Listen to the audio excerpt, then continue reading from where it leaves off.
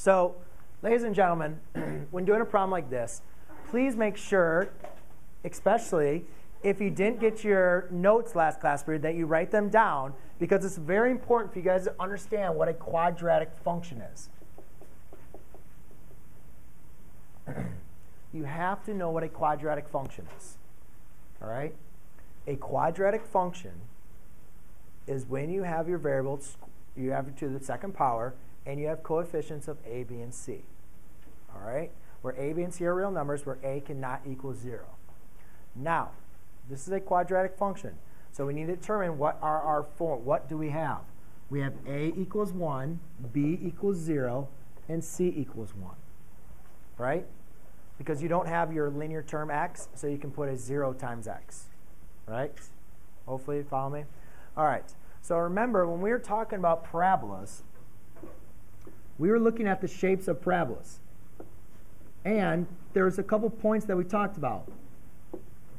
Your parabola either had a maximum value or it had a minimum value. And in your notes, we talked about how do you know when it has a maximum or a minimum. That all depends on a. If a was greater than or less than 0. This is stuff we wrote down and we talked about last class period.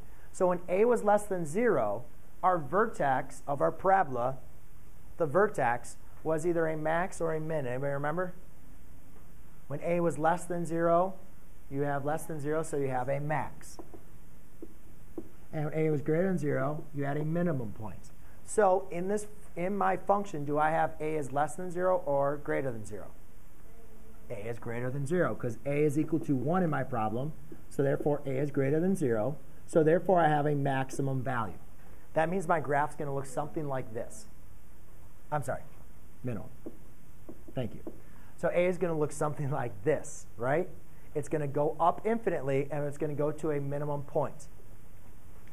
So now the next thing they asked us to do is to find the vertex. I forget. And OK, so now we need to find that value.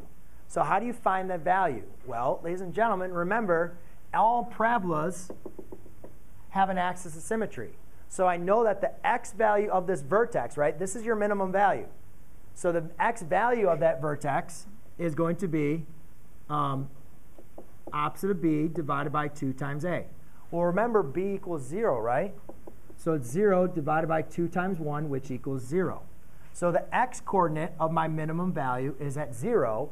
To find the y, or the output, you just plug it in. So you plug in that value, alpha 0, to give you 0 squared plus 1, which equals 1.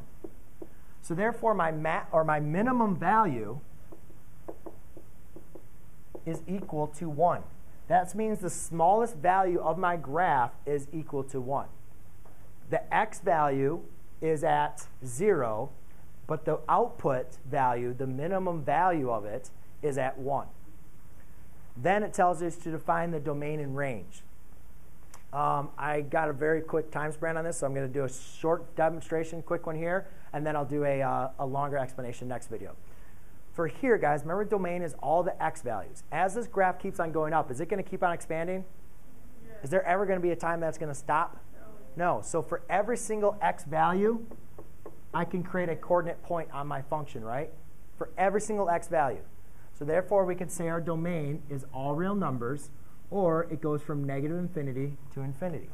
However, this graph infinitely goes up, right? Does it infinitely go down? No. Where does it stop? How far low does it go down on the y-axis? It only goes down to, the lowest value is what? 1. So I can say my range is from 1 to infinity. OK? And that is it. There you go. I'll do another example.